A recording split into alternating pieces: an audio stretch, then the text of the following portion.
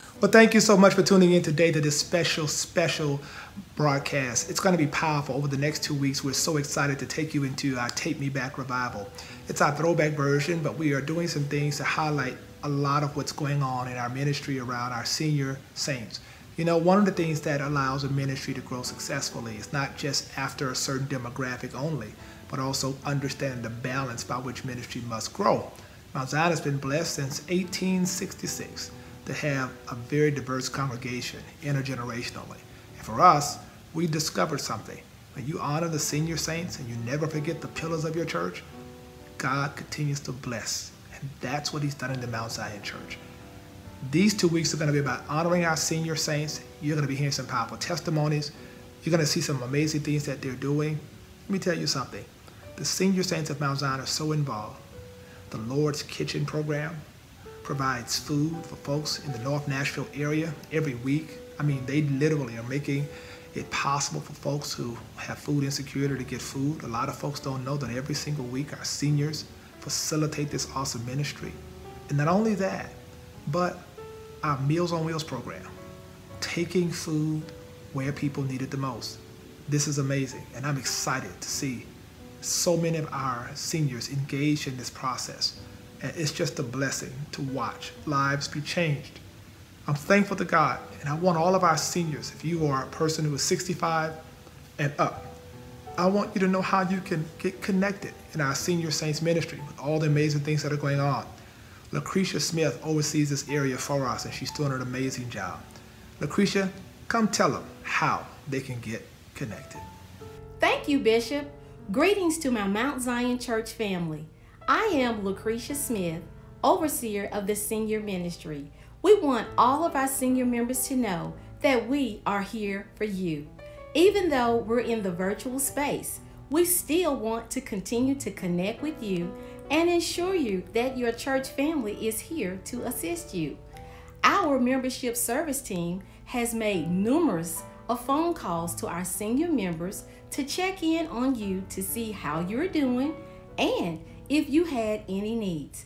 If you have not received a phone call yet, no worries. Our team is willing to connect with you. We have resources available for our senior members regarding food pantries and delivery of groceries for homebound seniors.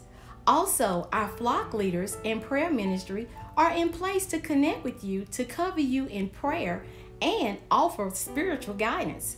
Seniors, if you have a need, please call the church office at 615-254-7296 so our team can connect with you regarding resources and prayer.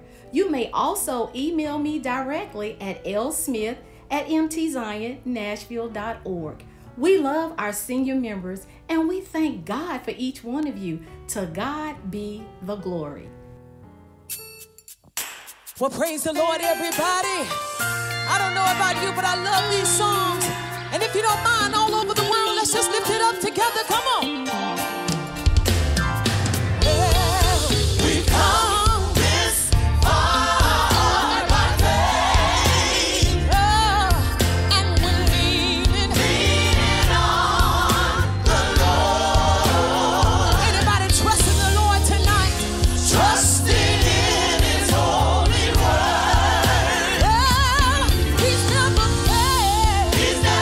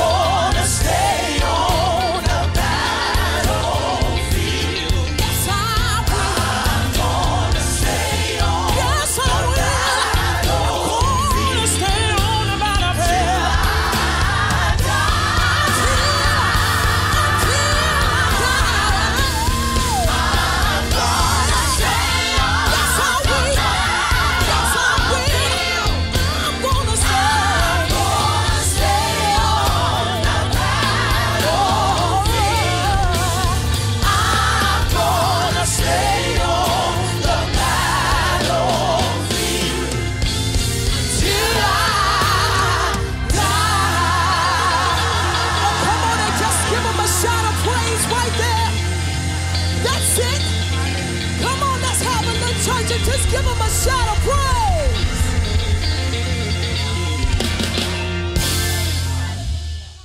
Revival here at Mount Zion is just fantastic. I enjoy the yearly revivals.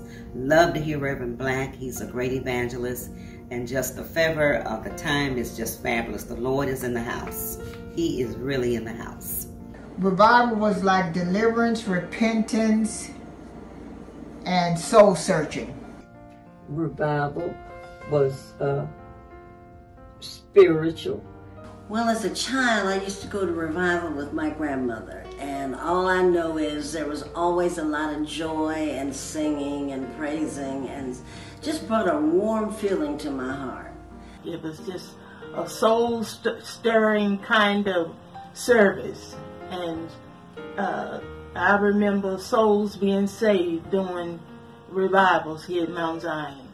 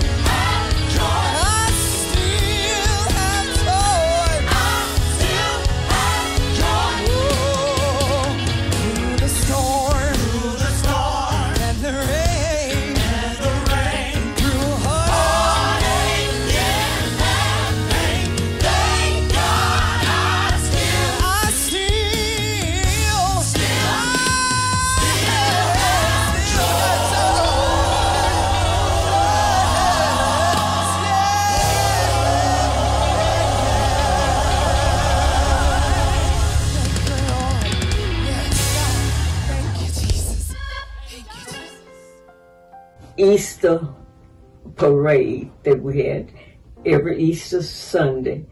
Before Sunday school, we would start marching, go up to 12th and Jefferson by the drugstore and march down to the church and around the church to the side door and come in and have church by Sunday school.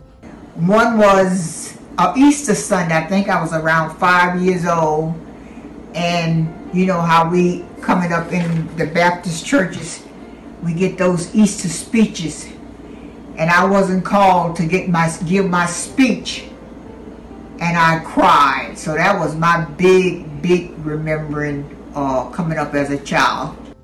One of my thing was for doing the Easter program, I had a speech to say. As a child, I attended BTU, and that was fun.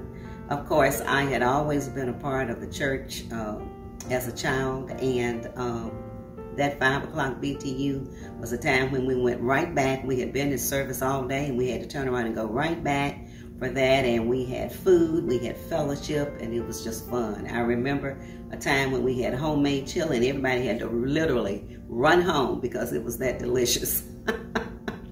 Well, I'll always remember teachings during BTU, especially early on with Bishop.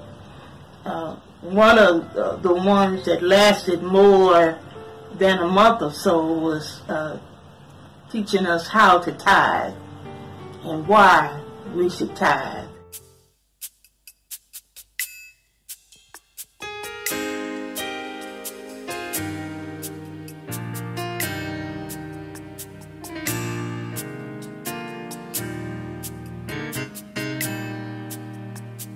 Your grace and mercy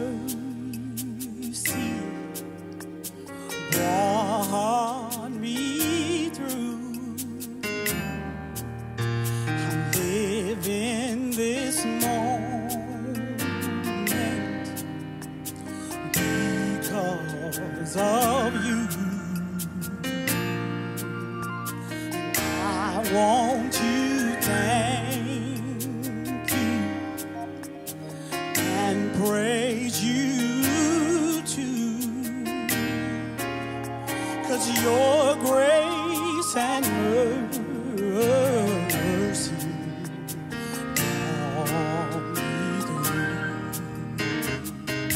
Your grace and mercy brought me through. I'm living this moment. I'm living this moment because of you. And I just want to say, I want to thank you and praise you too. 'Cause your grace and mercy, it brought me through.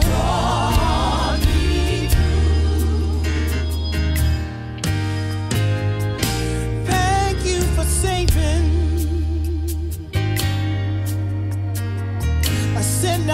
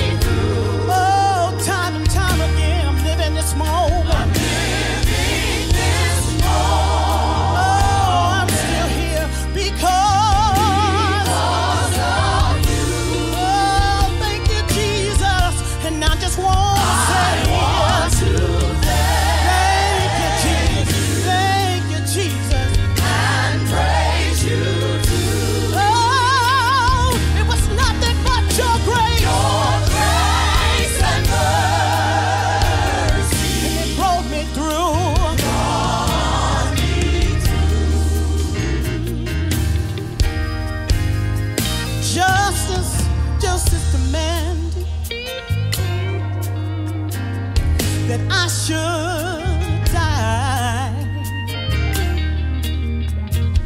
But grace and mercy said, oh no, no. Hey, 'cause we've already paid the price. And I once was blind, yes Lord, but thank God I can see. 'Cause grace and mercy, they came along, and rescued me. Yes, your grace and mercy, it brought me through. Oh, I'm living this moment, yes I am. Do I have a witness out there? Oh, because of you. Oh, I just want to say, thank you, Jesus. Thank you, Jesus. And praise you too. Thank you for keeping me, God. Your grace, your grace. Your grace and mercy. God, thank you, Jesus, for keeping me. Your grace and mercy. Thank you, God, for seeing me through. Your grace and mercy. Thank you, Jesus. I'm still standing. Your grace and mercy. Your grace, your grace, your grace. It brought me through. Hallelujah. Hey. Now you know that was a blessing. My goodness. Woo, we are so strengthened by those testimonies. Listen, I want to give you an opportunity now as we continue to move forward in this service, and thank you for watching right here on this platform. I want you to prepare your hearts as you prepare to sow and to give. You know, one of the things that I am keenly aware of is that our senior saints are givers, and you want to understand why they've been blessed over these years, because they have never forgotten to put God first. Today we have an opportunity, all of us, to sow seed, and of course here's the text to give information right there on the screen. I want you to text to give if you want to do that, or if you can mail your offering in, mail it to 7594 Old Hickory Boulevard, Whites Creek, Tennessee, care of our finance department, Mount Zion Church. We want you to do that, be a part. Let's sow in a way that brings glory to God. I want everybody to at least give a seed of $20. Who's watching, whatever time you're watching, let's do that for the kingdom of God. This is our legacy, y'all, and we're going to continue to push forward, propelling ourselves into destiny. Let's give now. I want you to receive one of my favorite gospel artists. I had to have her come because she is a gift to the kingdom of God, the one and only Chrystal Rucker. Come on and clap your hands if you love Jesus. Oh, you can do better than that. Clap your hands if you love him. Hallelujah. God is great and greatly to be praised. I'm not going to detain you with lengthy words. I love the Lord. I'm glad that I'm saved, and I'm glad to be back here again. Thank you, Bishop Joseph Walker, for allowing me to come. And I give honor to you tonight, and to our guests, and to each of you. I'm going to sing and sit down. That's what I do. Put me in A flat. Okay, this is an old song, and I need your help. Is that all right? Will you help me? I know you know it. And I'm just glad that he changed my life complete. And now I sit at his feet.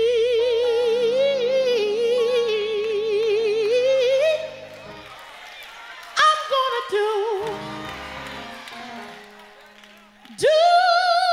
what must be done, for I must work and work until he comes, and it's wonderful. Everybody sing. Therefore, if you've been changed, sing it.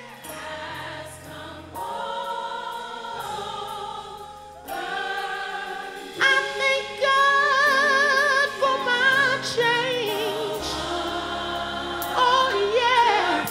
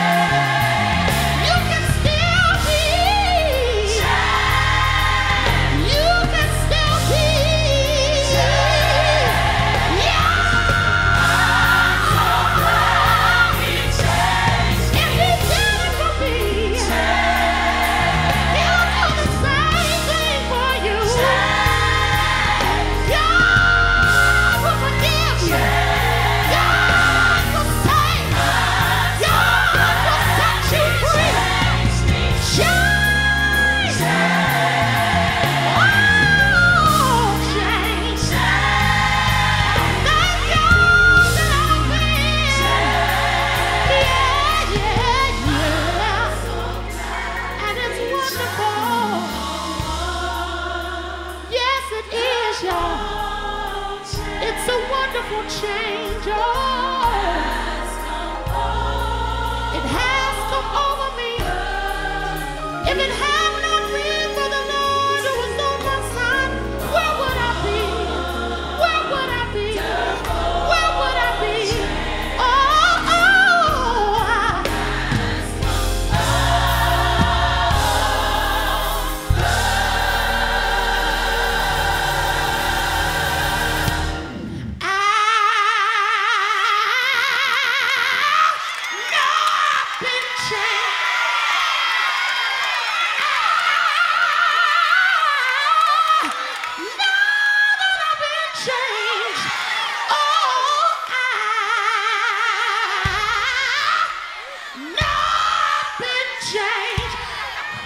the angels in heaven done sign my name. Everybody clap your hands.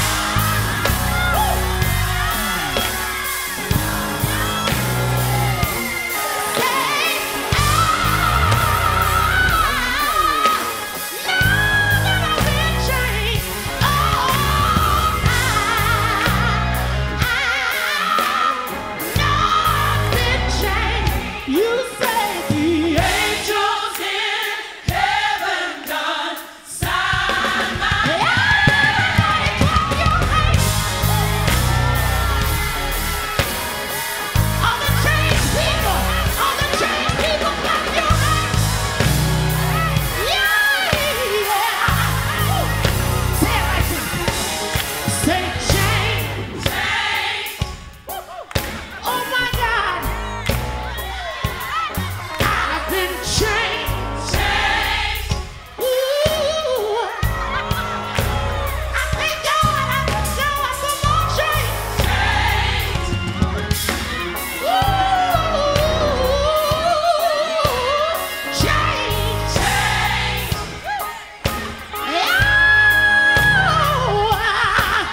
Say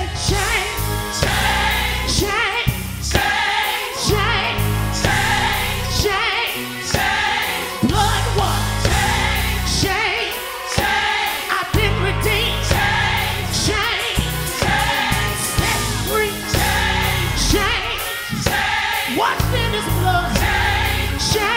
Change.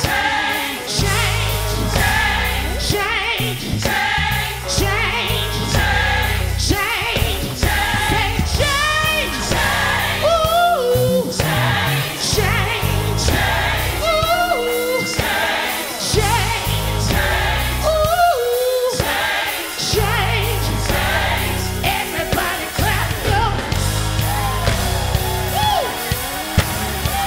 If you've been changed, say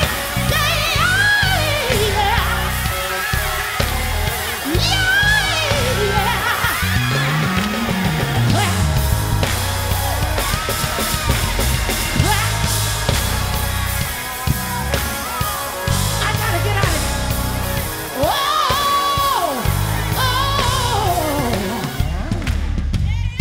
Angels in heaven done.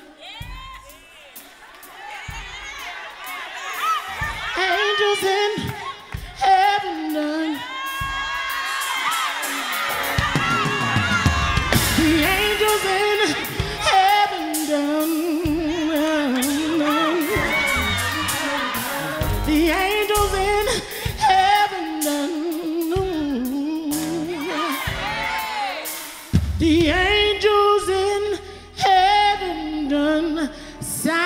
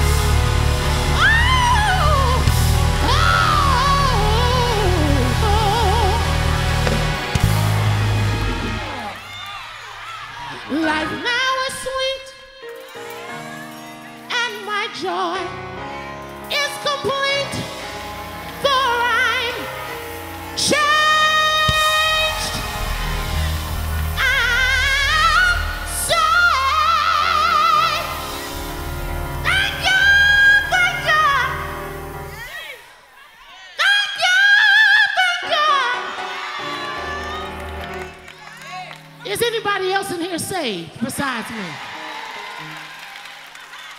Well, let me ask you a question. Have you always been saved?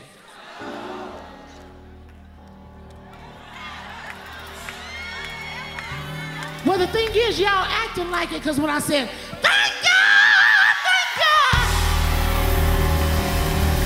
thank God, thank God. He didn't have to do it, but he did. He didn't have to save me, but he did. He didn't have to love me, but he did.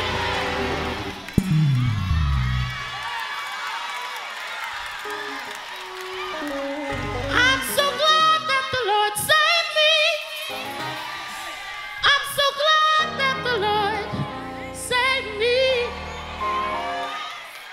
If it had not been for Jesus, where would I be?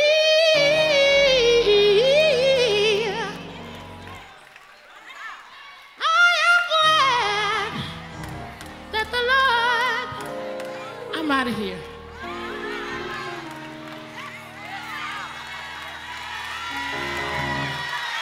Glad that the Lord saved me. Ooh, I am glad.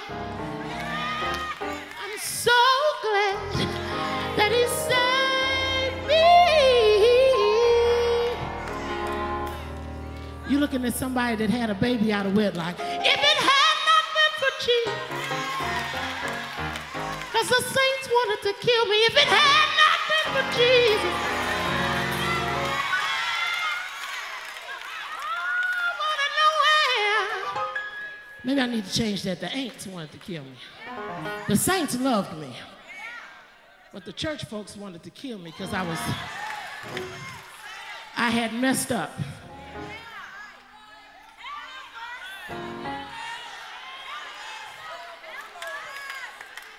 But God took that thing that the devil thought would kill me and turned it around for my good. I just want you all to be glad about your process.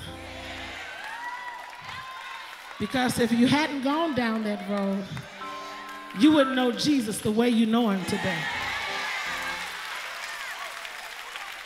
And I'm on my way to my seat. I don't know how much time I got left, but I will not overstay my time. I'll never do that. Holy Ghost is intelligent, but I want to tell you this. My daughter is 22 years old now. I raised her by myself. She'll be graduating from college in May. If it had not been for Jesus,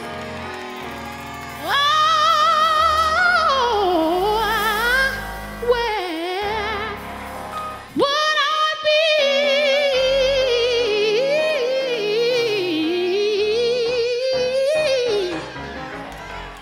I'm so glad. I'm so glad. I'm glad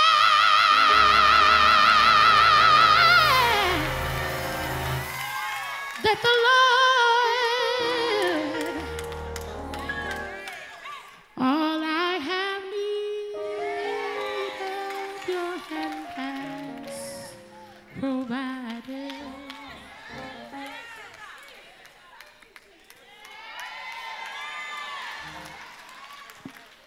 Great is thy faithfulness, O Lord, to me. Great is thy faithfulness. Great is thy faithfulness. Morning by morning, new mercies I see. All I have needed, God, your hand, God, your hand has provided. Great is thy, I'm out this time, faithfulness.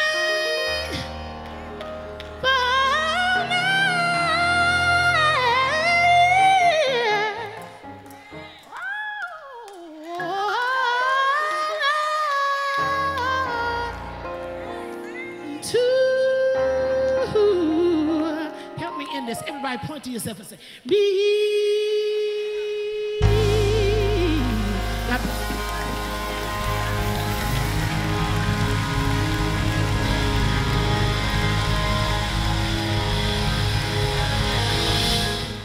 Wow, let me tell you, whew, thank you so much. It is time for us now to get ready for the word of the Lord. And I'm telling you, I'm so excited because Pastor Tellis Chapman blessed us a few years ago, and we're going to let you hear this word.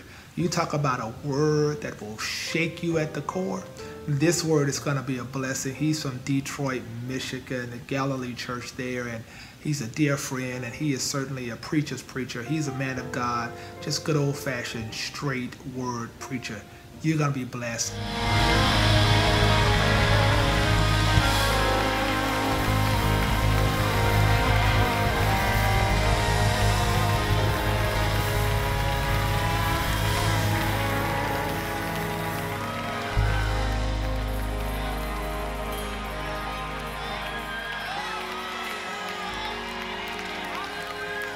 If there's a praise in you, let it out, will you? If there's a praise in your hands, put them together. There's a praise on your lips. Shout hallelujah. God bless you. You can sit down if you can. If you can't, I understand. What a gift. What passion.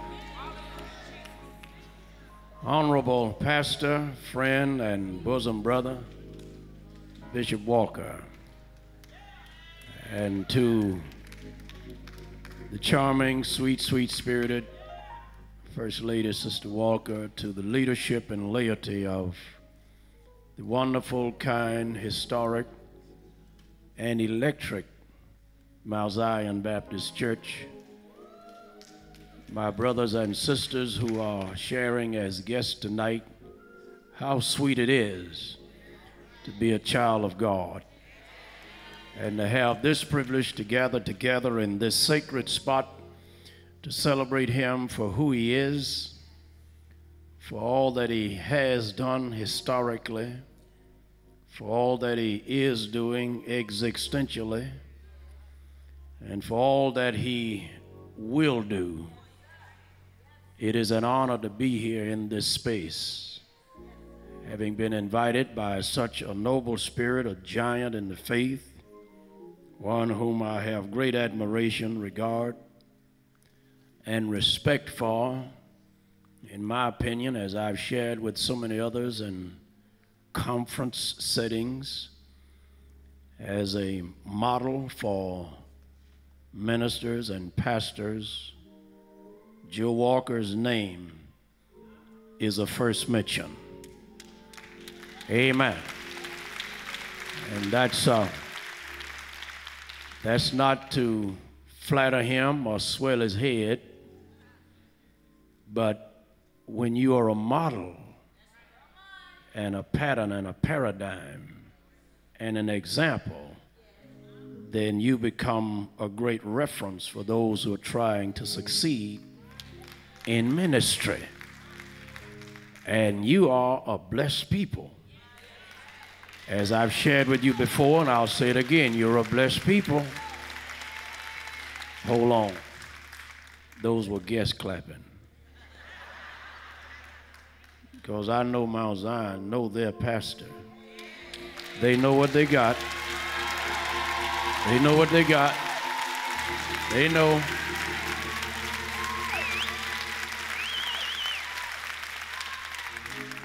Not too far from Shreveport, Louisiana, but profound and progressive and productive, nevertheless.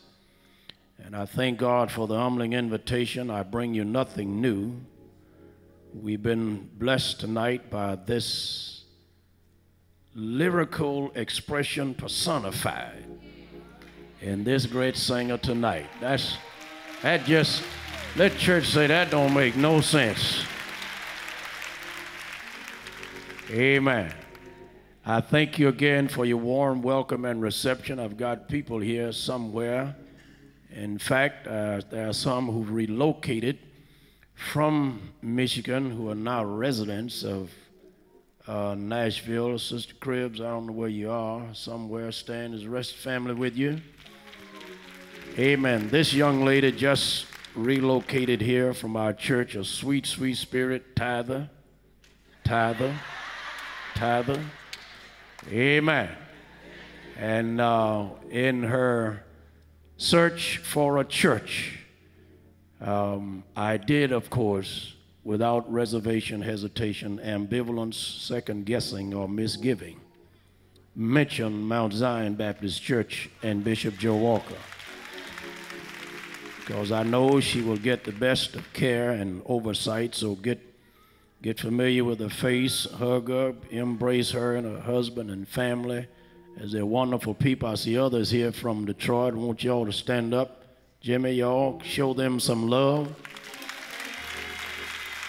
Everybody's leaving Detroit, coming to warm weather. Amen. The leaves are already changing in Detroit. It's crisp in the air. I mean, y'all just enjoying shirt sleeve weather. We're almost about to make it to the deep freeze. Amen. But thank you for being who you are and what you are, and I dare not belinger the moment. But commendations to this pastor and bishop for his new assignment and for his continued leadership for this great congregation. Somebody, I think I heard 2 amens. But it's all right. You waiting for the punchline? That's the punchline. Amen. I need you to do 2 things for me tonight. One, I need you to pray for me and with me. You gonna do that? You promise? All right, next thing I need you to do is lean over and tell your neighbor how much they owe you for letting them sit next to you tonight. Go ahead and tell them, collect. Put your hand out and tell them, payment now, credit card, debit, I take it all. Come on, give God some praise in this place.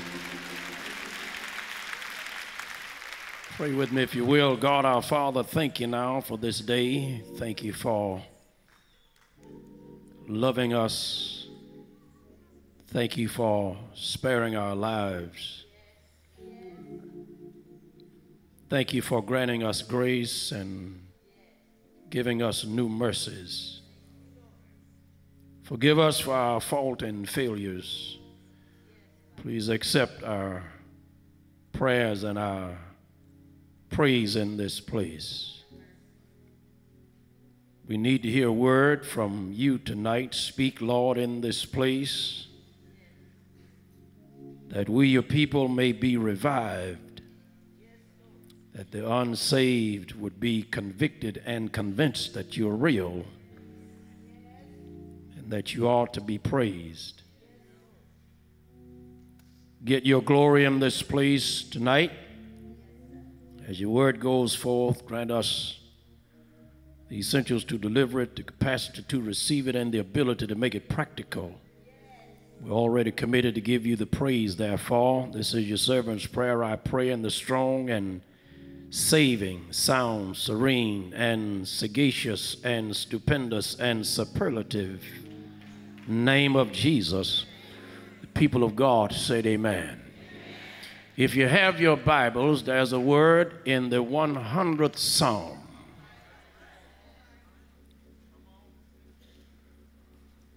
The 100th Psalm, I commend those of you for standing to give honor to the reading of God's word.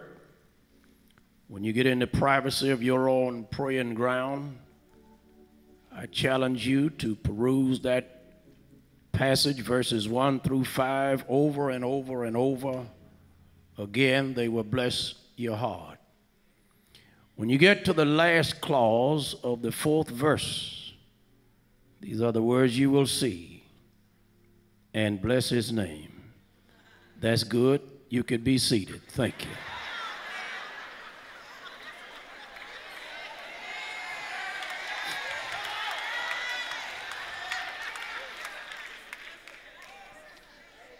Lean over to your neighbor, left or right, shake a hand. If you're not antisocial, tell them these words, neighbor, you have bragging rights.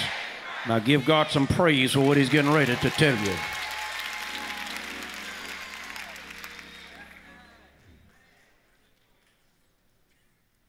In his office,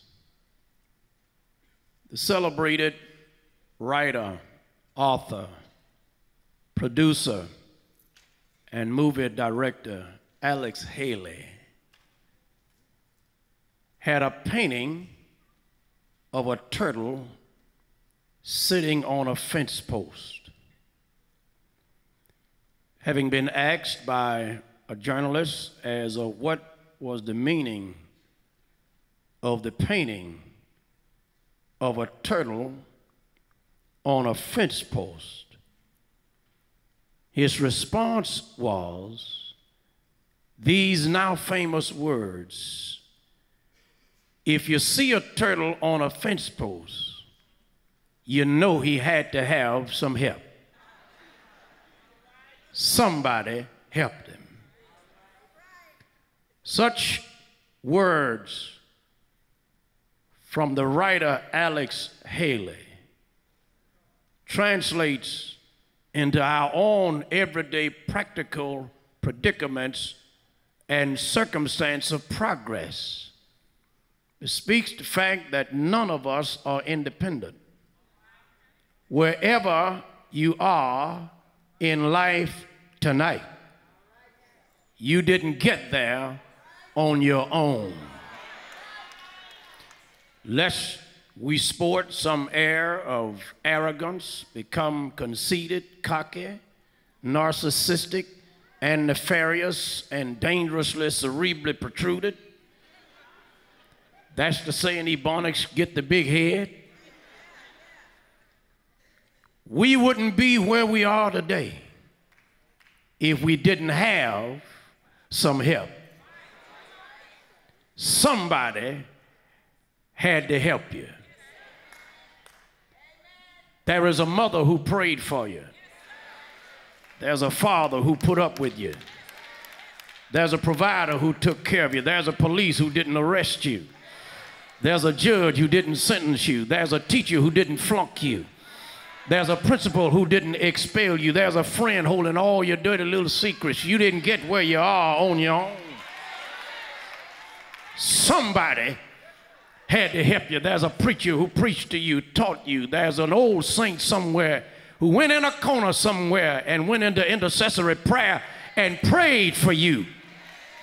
So you can take your pseudo halo off of your head, hanging on the nearest nail, shout hallelujah with your neighbor, because you didn't get where you are today by yourself.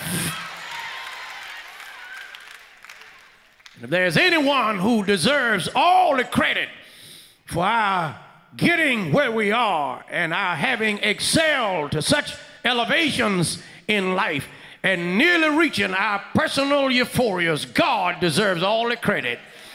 You didn't quite feel me, did you?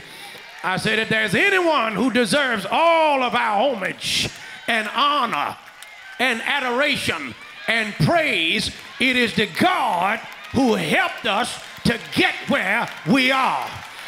It is he who had blessed you and took care of you and shielded you and showered you with endowments. It is he who answered your prayers, and it is he who lifted your burden. It is he who dried your tear-stained cheeks and opened doors that were closed in your face. And it is he who helped you to bear your heavy load. It is he who made a way out of no way. It is he who made your enemies your footstool. It is he who picked you up and turned you around. It is he who saved your sin-sick soul. It is he who woke your nose saying amen self up this morning and clothed you in your right mind and started you on your way. It is he who did for you what nobody else could do. If there's anybody who deserves praise, it is your God who did it for you.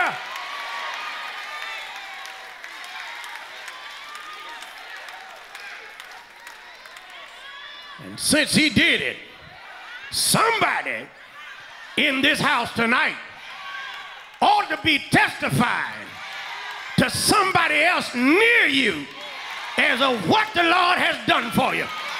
You want to go old school? Here is what they used to say in there as they sang in the old wood floor church, without carpet on the floor, cushion on the pew, powerful PA systems and shining chandeliers, and an educated preacher. They said something like this: you don't know like I know what the Lord has done for me. You don't know because you wasn't there. You don't know when, and you don't know where. You don't know what the Lord has done for me.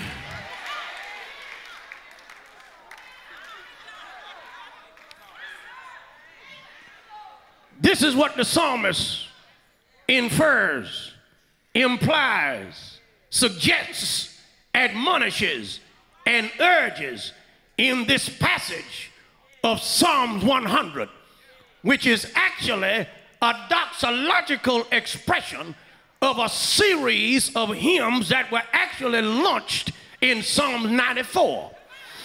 And as the writers thereof, a writer penned as of the reason and theological rationale as to why any recipient of the goodness and unlimited love and glorious grace and unmitigated mercy and uncalculated kindness and contributions of the Creator for their own creature comfort ought to respond and retort what the God has done for them with some expressions of honor and praise and adoration.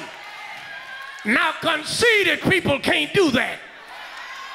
Arrogant people can't do that. Cocky people won't do that because they think it's because of the dead presidents in their pocket. They think it's because of the letters and commas and semicolons and acronyms listed for a mile behind their name. But somebody in the house is humble enough to know that if it had not been for the Lord on my side,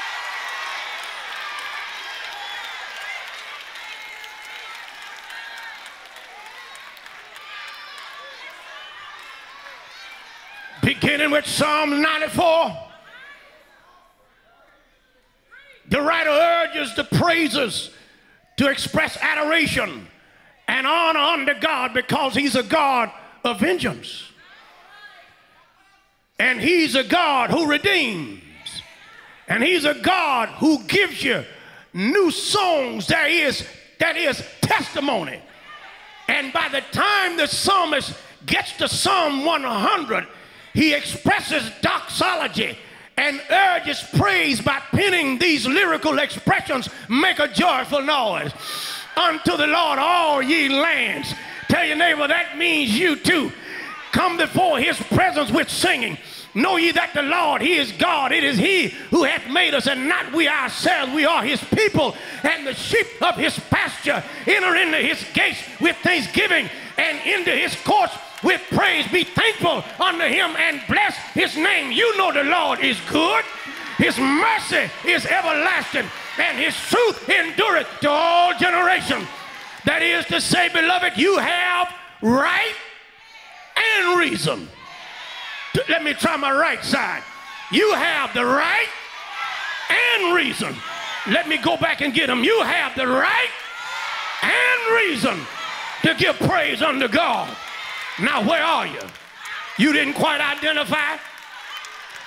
You live in a city wherein there are teams on the collegiate level and professional level that engage in sports venues, football and basketball and the like.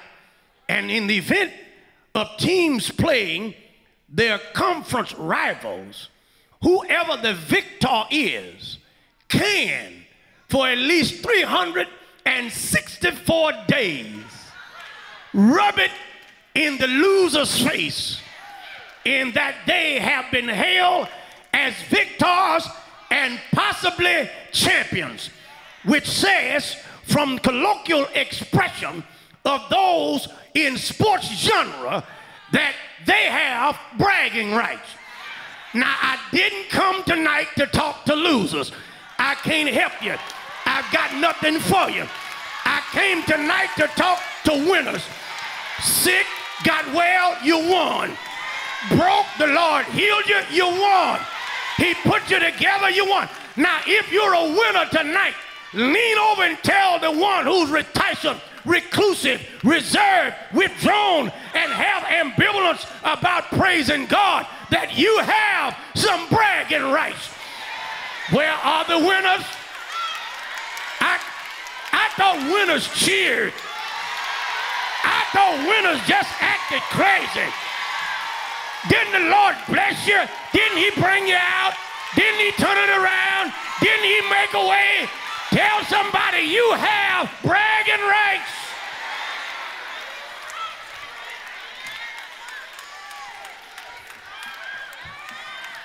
You can sit down if you can. If you can't, I understand. This is what is intricately enveloped, intrinsically enveloped in this last clause of verse 4 of Psalm 100. As the writer said, bless. It comes from the Hebrew word barak. Let the church say barak. It literally means to kneel in adoration with the objective of conveying praise to the object of the praise. You didn't feel me? One kneels because they are paying homage to the one who has been their benefactor. And since they have been their benefactor and they're not being able to reciprocate the deed with any tangible expression that never will be equivalent to the blessing that they receive. So what do? They bow on their knees right before their benefactor and give praise to the one because that's all they got.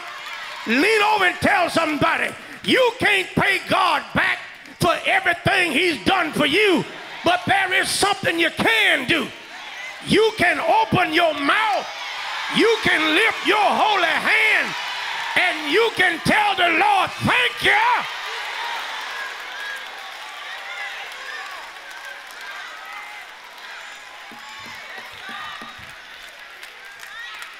Because you have helped me preach tonight. Bragging rights. I thank God for that, Bishop, in that he's given me some bragging rights and some things that I can testify about, because considering the sinister and soil and spoil and sophomoric and satanically saturated scenarios that are going on in our sin-sick society, there are some things I can't brag about. You didn't feel me? I can't brag about Pookie and Ray Ray, who walks around with their pants hanging around their knees, attempting to express some fickle and faded fad and fashion, and exposing their dirty laundry to go along with it, and possibly an ill-fated anatomical accoutrement as well. I can't brag on a Supreme Court who can snuff its nose in the air at God and tell God he got it wrong about the definition of marriage, and can legalize Brokeback Mountain and give Mike and Ike right to have marriage license. Help me preach to anybody on your road. Tell them I can't brag on that. I can't brag on those who've been sworn into office to protect and to serve, and who with badges, bars, and bullets would take out black lives defenselessly on the street, and then court some grand jury who's led by some perverted prosecutor who can argue their case to get them off the hook so as to put them back on the street to take another brother out. I cannot brag on those who were burned down Ferguson, Missouri, and Charlotte, North Carolina, and St. Louis, Missouri, in the name and under the caption of Black Lives Mattering. And while black lives do matter, that's not the only thing that matters. Your black vote matters. Your black dollar matters. Your black community matters. Your black church matters. Your black schools matter. Your black teacher matters. Your black family matters. Your black child matters. Pulling up your pants over your black behind, that matters.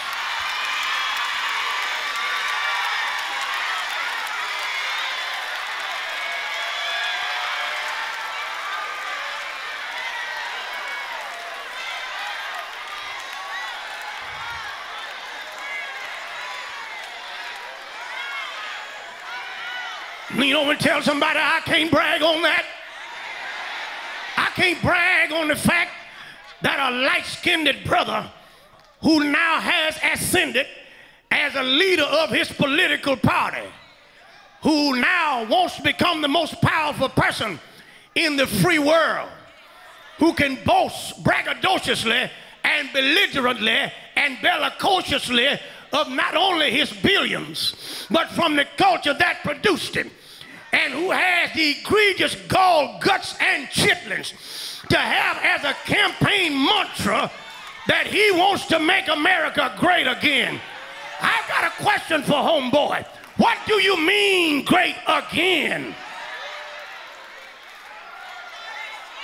How does that sound in the ears of the Native American who was chased on the reservation having had their own properties taken away? How does that sound to women who do the same work as men but won't ever get the same pay? How does that sound to people in my community who worked for 246 years and you still hadn't paid me yet? What do you mean great again? Do you mean to tell me that we've got to get to the back of the bus when you get on the bus again? Do you mean to tell me we've got to get off of the sidewalk when we see you coming again? Do you mean to tell me we've got to go back to the cotton fields and work from can to can't again? Do you mean to tell me you got to beat the hell out of us and preach to us on Sunday morning again?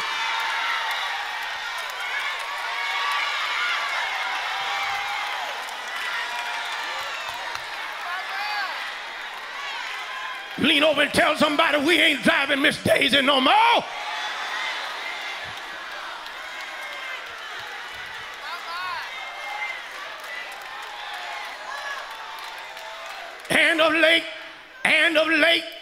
And of late, he has courted a couple of African American congregations, not to slight any other, under the guise of establishing a relationship with the African American community. I've got another question for homeboy. Where were you on Bloody Sunday? Where were you when we crossed the Edmund Pettus Bridge? Where were you when we marched on Washington? Where were you when Martin King took a bullet in the jaw in Memphis? Where were you when Medgar Evers took a bullet in the back? Where were you when we tried to get the voting rights bill passed? If you were not interested in my community before then, you sure as hell not interested in my community now.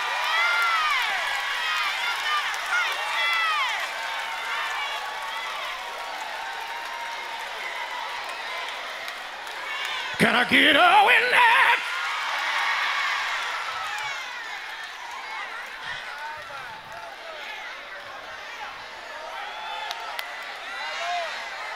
That's why you need something worth bragging about. The psalmist said, bless his name. Well, now that poses a question for me, Bishop. What is his name? You know, Moses almost got in trouble once, having met God by having been attracted to what he thought was a brush fire, and having made his way to the site of what he thought was a brush fire, but actually turned out to have been a bush that burned but wouldn't burn up. And he knew that there was something odd about the incident, in that it not only burned but wouldn't burn up, but it took on auditorial and vocal propensity and spoke to him from the branches.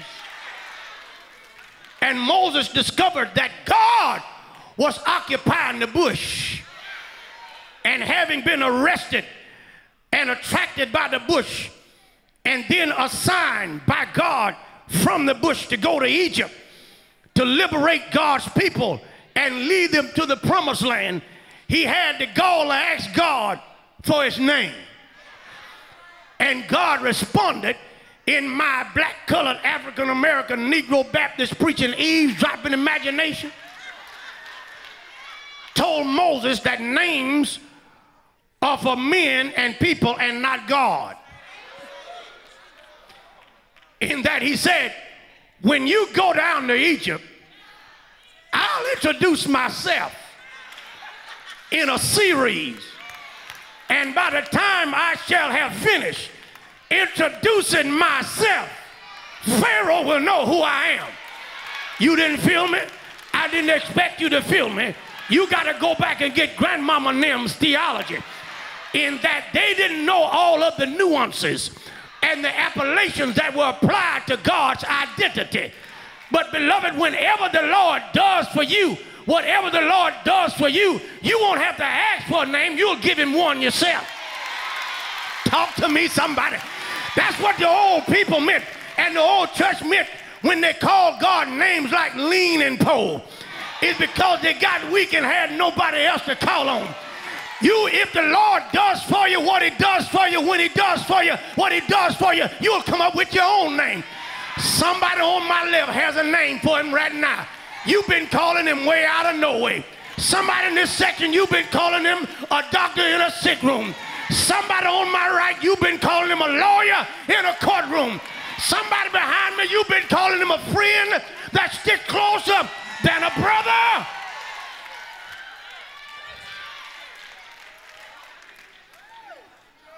When he makes a way out of nowhere, you'll come up with your own name.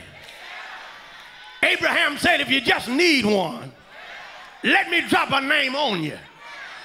Genesis 22:14, Abraham having taken his son Isaac to a mountain summit to offer him up for sacrifice.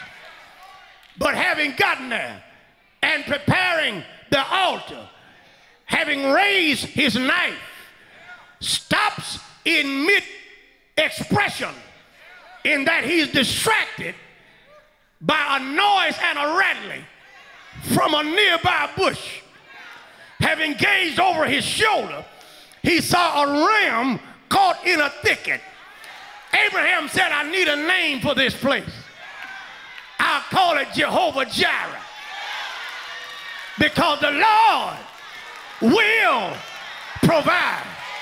Wait, some of you in this place right now, you're on a mountain summit. You're not making a sacrifice. Here is the implication in your own practical predicament, in that as Abraham offered his only son Isaac, in that Isaac was his only son of promise, the Lord was leading Abraham to the point to where he would eliminate any option. You didn't get it. In that he would eliminate any option, he had nowhere else to go but to God, and no one else upon whom he could depend but God. You still don't feel me? Here it is. Here it is. When you have exhausted every option, that's the only time you see that the Lord can provide. As long as you got $1 in your pocket, you got an option. As long as you've got someone to call on, you got an option. But when your friends fade and your family fail and your finances are depleted, you have no more options and you have no choice but to rely upon the Lord. But I need about 4 witnesses, I'll make 5, who won't mind testifying that when you ran out, God provided. Let me try my left side. That's a weak witness on my right side.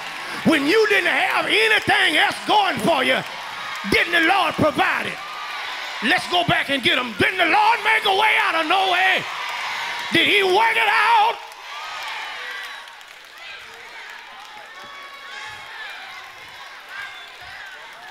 Won't he do it?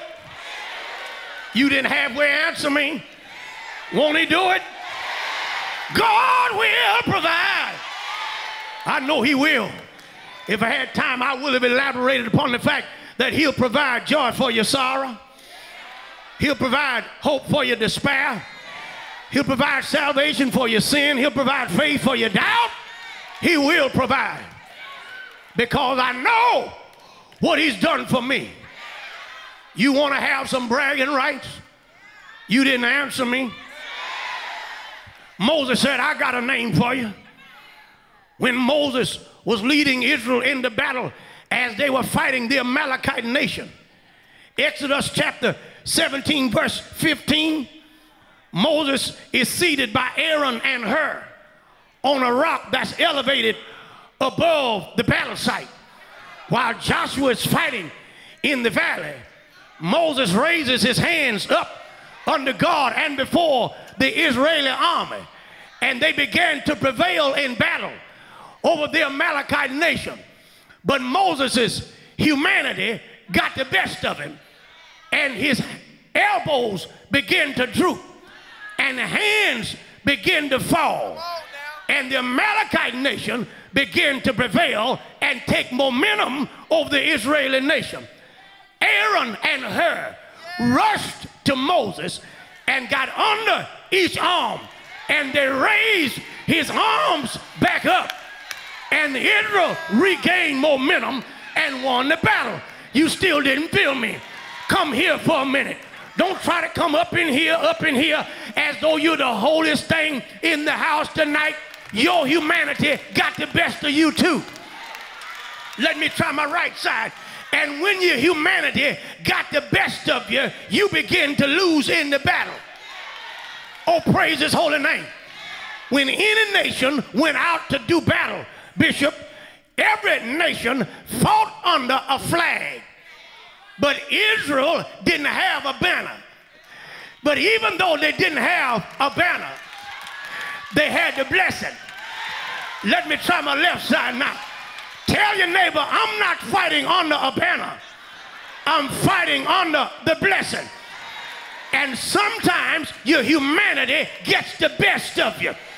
And even though others have perceived you as being the most perfect, pious person in the place today and have declared that you're a paragon of perfection, lean over and correct them. Tell them I don't have a halo on my head. My humanity got the best of me. But here is the reason why you ought to be bragging. The Lord let you win anyway. Wait, let me talk to the winners. I want to talk to winners. You know you were dirty, low down, did things you didn't have any business, but he still let you win. Can I tell you how good God is? God is the only one I know who will see you lose the race and still let you touch the tape. God is the only one I know who will watch you strike out and still let you run the bases. God is the only one I know who will see you lose the contest and still let you hold up the trophy. God is the only one I know who will see you flunk the test and still give you an A. I need about 9 people. I'll make 10 who won't mind shouting, he looked beyond my faults. That shout's not good enough. Let me try my left side. Tell somebody, he looked beyond my faults. That's almost all right. Let me turn behind me. He looked beyond my faults.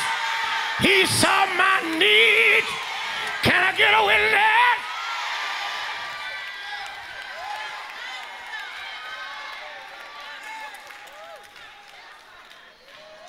Gideon said, if you need a name, I've got one.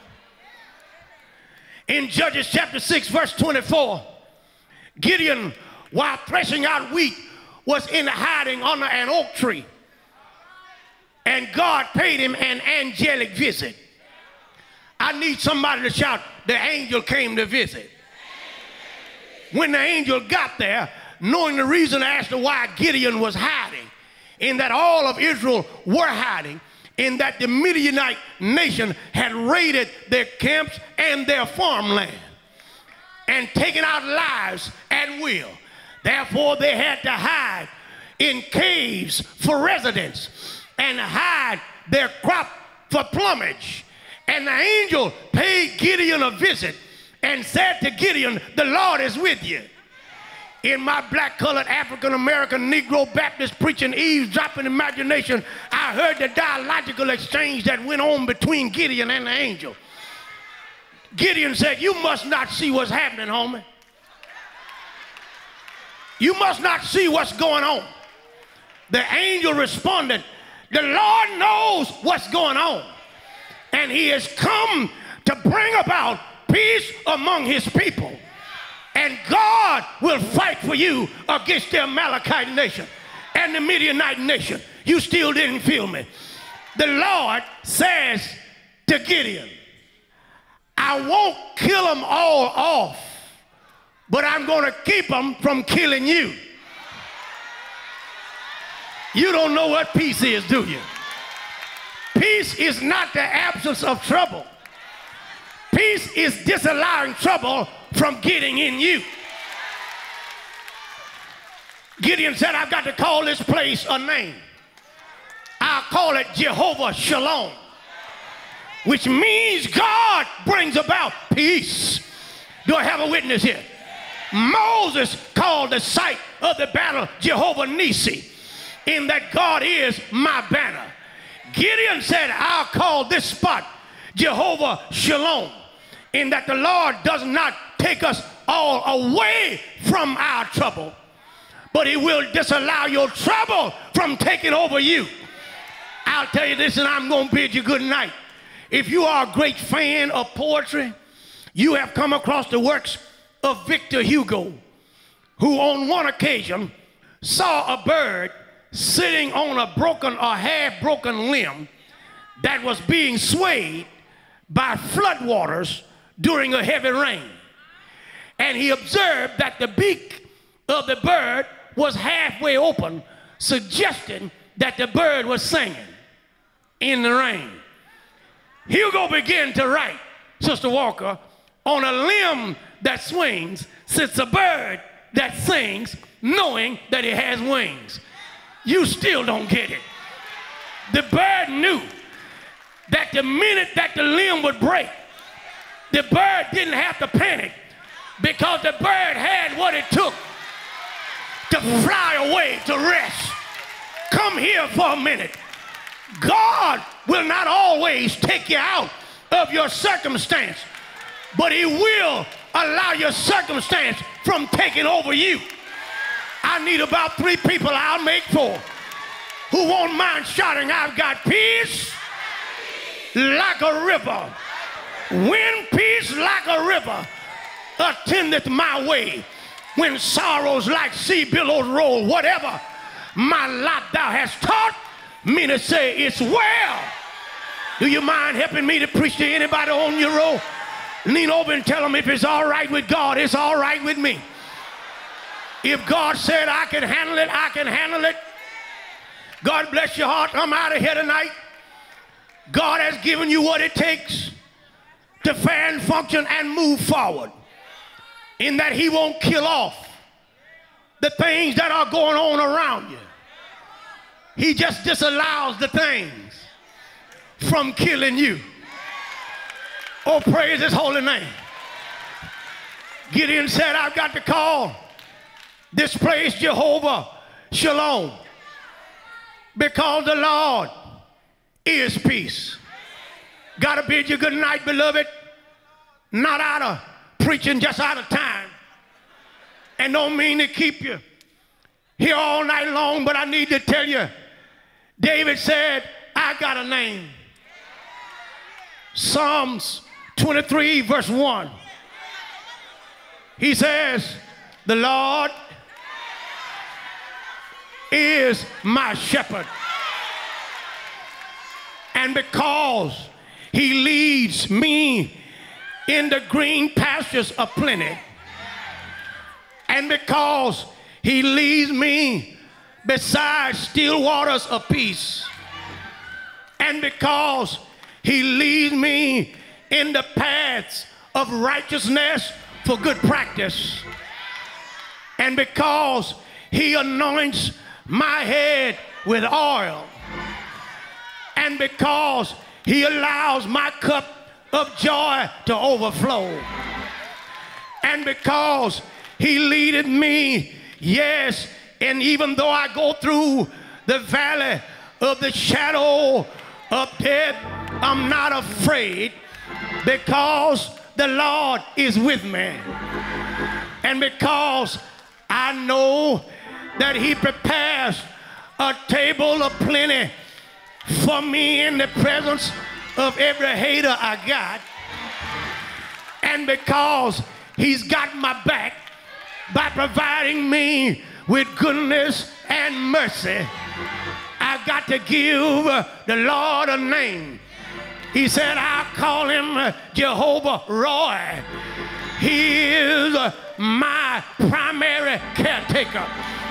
He is my shepherd.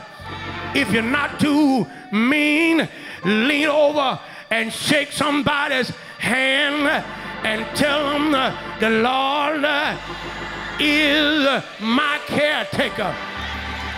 Good evening, Mount Zion. It's been good being here with you, but I heard Ezekiel saying, don't leave me out, because if you need another name, I've got a name I want to share with you. In Ezekiel 48:35, he says that after Israel had made it to the promised land and all of the land was being allocated and all of the land was being assessed and all of the land was being assigned, he said, now I see that the Lord is present in this place. And he said, I've got to give this place a name, and I'll call it Jehovah Shammah. That means the Lord is there. Shake somebody's hand and tell them there is a way that the Lord has to prove to you that he is present. Oh, bless the Lamb. And just in case we try to take credit for where we are today, I serve notice on you tonight. The only reason you are where you are tonight is simply because the Lord was there. Oh, praise his name. When the zephyr breezes of Eden blew upon the anatomies of Adam and Eve in the Garden of Eden, the Lord was there. When a family of faith was shut up in an ark for 40 days and nights while waters poured down and waters arose, the Lord was there. The reason a prophet named Daniel could go in a den of lions on a dinner menu and come out having had a sleepover is simply because the Lord was there. The reason why Shadrach and Meshach and Abednego could go in a fiery furnace and be fireproofed for the flames of the fire and have fellowship while they're walking around in the flames is simply because the Lord was there. Paul and Silas got out of jail after being put in jail and having nothing going for them but a wing and a prayer. But at the stroke of midnight, they sang and they prayed, and the prayer meeting took wings and made its way to the throne of grace and shook up the earth, caused an earthquake, shook jail cells wide open, shook chains off of prisoners. They walked out scot-free because the Lord was there. The reason why you woke up this morning clothed in your right mind is simply because the Lord was there. He threw his loving arms of protection all around you. Shake somebody's hand and tell your neighbor, I'm not by myself. The Lord is with me. I leave you when I tell you a young man walking home one night was confronted by a stranger. Oh, praise his name. The stranger asked him for a light for a cigarette. The man pulled out a match. He struck the match and lit the cigarette. The man said, thank you. He went on home that night and turned on the news broadcast. And lo and behold, the same man that he met on the corner was the same man that was in the news for having taken another man's life. He got out of his seat. He made his way to the police station. He made inquiry about the man that had just killed a man a few hours before. They found out who he was. He said, that's the same man I saw a little while ago. I gave him a light for a cigarette. I'd like to ask him a question. Oh, praise his name. They gave him an audience. He asked the young man, I saw you on the corner. You asked me for a light, and a little while later, you took another man's light. He said, I got a question for you. Why didn't you take my life? He said, I know I intended to take your life, but I saw you strike the match, and when you struck a match, I saw another man standing behind you. Oh, praise his name. Shake somebody's hand and tell your neighbor, I'm not by myself. The Lord is with me. I got to give him a name. He sticks by your side. He'll never leave you alone. I need about 2 people. I'll make 3 who won't mind giving God some praise and adoration, because he never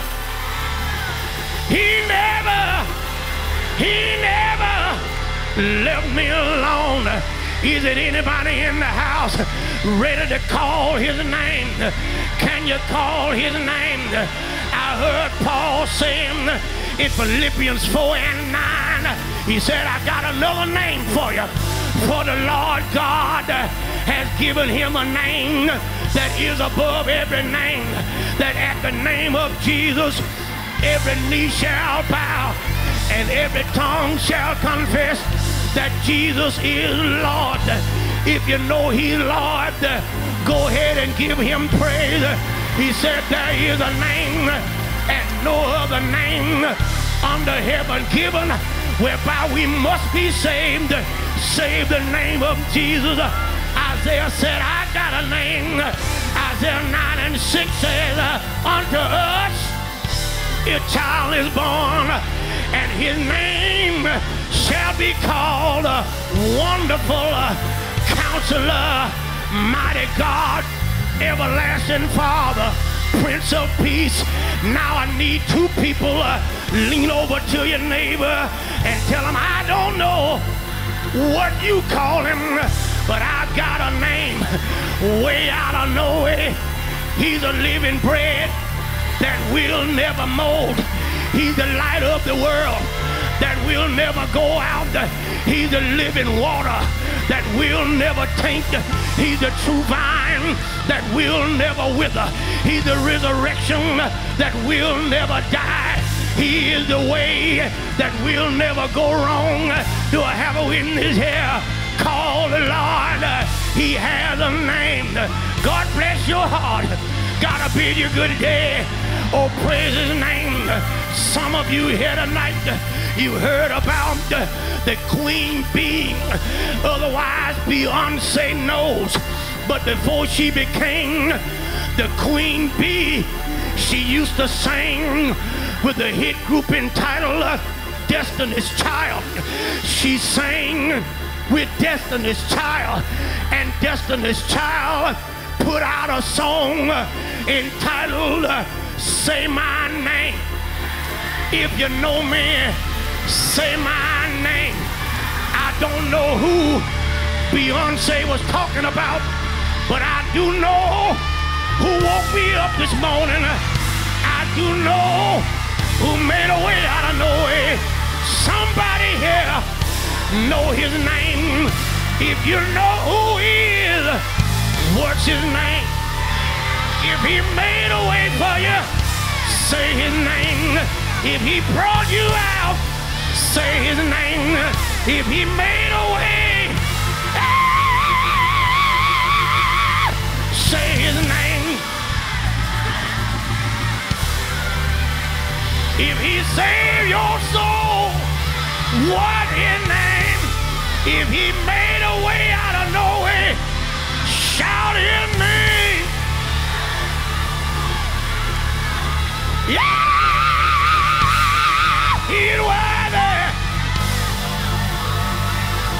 Yeah, he's worthy. All I ever witness here.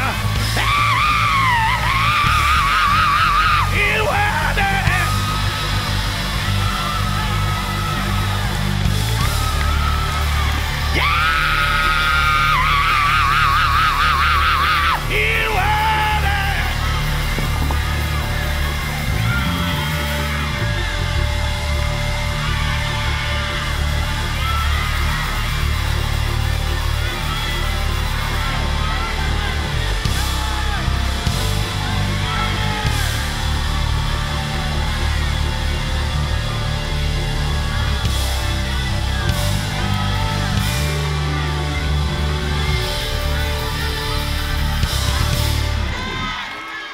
I hope you were blessed by today's Bible study. You know, we're very excited to bring this word into your life, particularly in this season when all of us are social distancing and attempting to abide by what the CDC is asking us to do. But the word of God is so important in all of our lives. And what I want you to do is I want you to let me know if this message has blessed you. Stay connected with me at Joseph Walker 3 on Instagram, my wife, Dr. Steph Walker. We love to connect with you. And also, you have an opportunity right now to give. If you haven't done that, please sow into what God is blessing you with. We want to be able to continue to reach more souls for Jesus Christ. You help us do that. Right here is the text to give information.